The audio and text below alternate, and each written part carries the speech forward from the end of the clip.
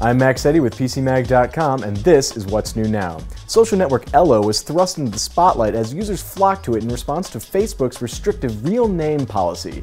According to the Washington Post, the exodus was kicked off when Facebook deactivated the profiles of drag artists, which were created with those individuals' chosen names rather than their legal or given names. Members of the LGBTQ communities have taken notice of Ello, as have others frustrated with Facebook and its policies.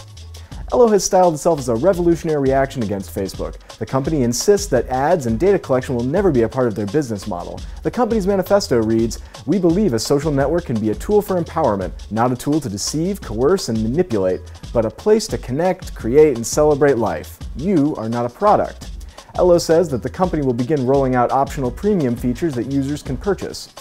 That lofty talk is refreshing, but we've seen anti-Facebook social networks come and go. Diaspora, for example, raised lots of money to create a privacy-centric social network, but failed to deliver something that grabbed people's attention.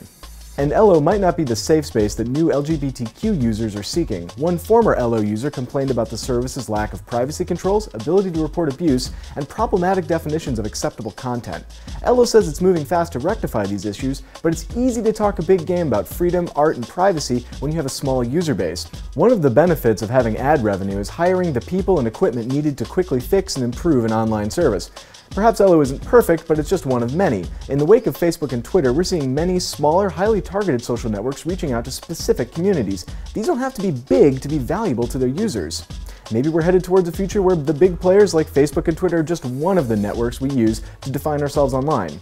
As for Facebook, pretending that the company's name policies are gospel law is laughable. Real names sometimes help reinforce good behavior for users, but it's not an end-all be-all, and Facebook has the money and resources to find a better solution that respects all its members, lest it lose them.